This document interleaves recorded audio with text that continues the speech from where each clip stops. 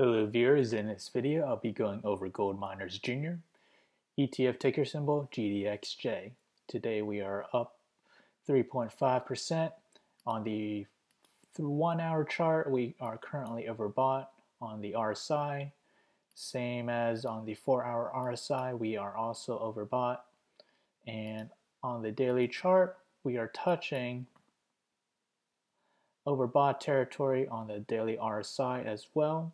And for the MACD, we started to converge up. So for resistance, I do see resistance that dated back to even past year. One resistance will be at September 6, 2017, and another resistance that also coincides with that price is also back in March 2017, and same as in January 18th, 2017. So I'll mark that as resistance.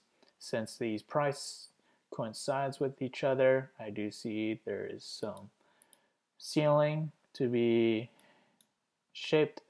And for support, I do see support at the 9-day and 18-day moving average, and that also coincides with past resistance, which acts as support now.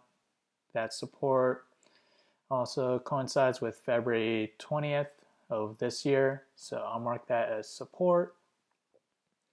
And we see a slight support area right down here as well, so I'm confident instead of turning back lower, we may head upward and sideways for a while.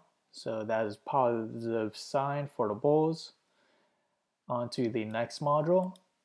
And here I'll forecast where GDXJ or Gold Miners Jr. will head to the next coming days. So 1 day out, 2 days out, 3 days out, 4 days out, 5 days out, 6 days out, and 7 days out. So which of these are the most reliable forecasts? I'll point out, or I'll give you a reason through comparison. So I'll compare today's current trend right here with this trend down here that dated back to June 21st, 2012 to September 17, 2012. I'll point out why these two charts are similar. So what we have here in the beginning of the trend, we have a downtrend right down here, and we quickly reverse to go higher, one right here, and we see a touch on the upper Bollinger Band, and we see a slight reversion to the mean, not quite touching the middle Bollinger Band, but we proceeded to go on higher as well, touching once more on the upper Bollinger Band. And right down here we start to see similar patterns.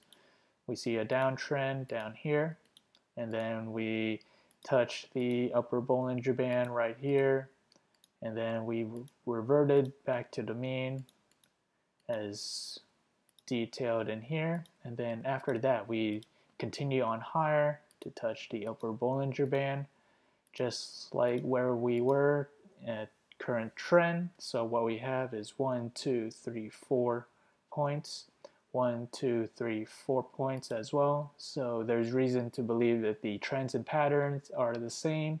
The forecast would also be the same. So right back down here, the trend that we took a look at was right here, June 21st, 2012 to September 17, 2012, and back then Gold Miners Jr. was down roughly 2.8%.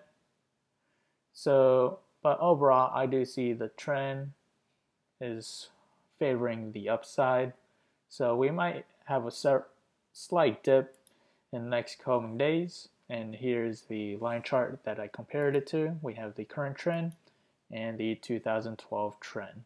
So that is all. If you enjoy this content, feel free to like, subscribe, and comment. And thank you for watching.